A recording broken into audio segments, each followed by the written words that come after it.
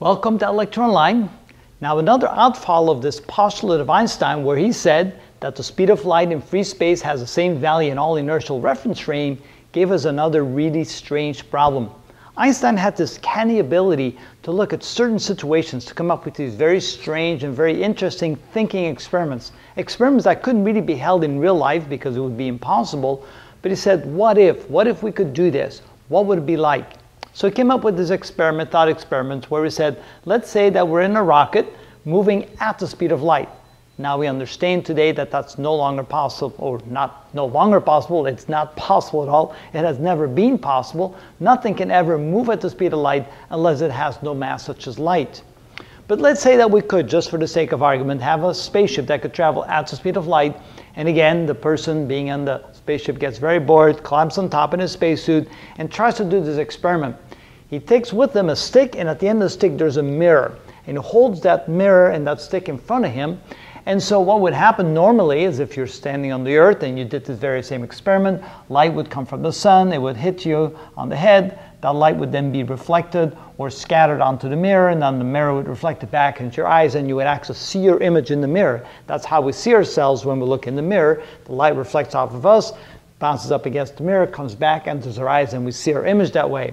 So what would happen though if the spaceship was moving at the speed of light and so was the observer in the mirror?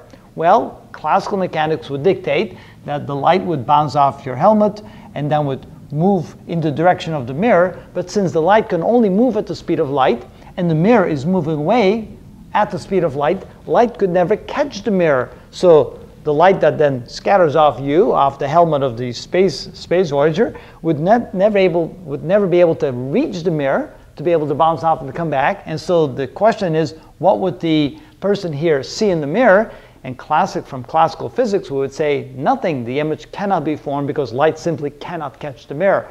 But remember what Einstein said. Einstein said that the speed of light in free space has the same value in all inertial reference frames, which means that even though the person on the spaceship would be moving at the speed of light, the light would hit the spaceship, would hit the astronaut, it would bounce off the astronaut and would move towards the mirror at the speed of light, no matter what reference frame you're in. Again, very strange concept. No one would initially believe in that this would be possible. Einstein said, yes, you would see your image in the mirror. And of course, that was a big controversy. And it turns out that, yes, indeed, now we realize that you would see your image in the mirror because this postulate is correct. No matter what reference frame you're in, the light will always appear to be traveling at the speed of light. An amazing thing. Now this would be one test that we probably could never check because we will never be able to travel at the speed of light. But you can do the test when V becomes very, very, very, very close to C, and at all points you will always see the speed of light moving at the speed of light at any speed of your reference frame. And that is kind of interesting. So there you go. This is what sets up the basis of special relativity. Now we're going to go and explore all the various equations that come from this particular concept and those postulates from Einstein. So that's what we're going to do next.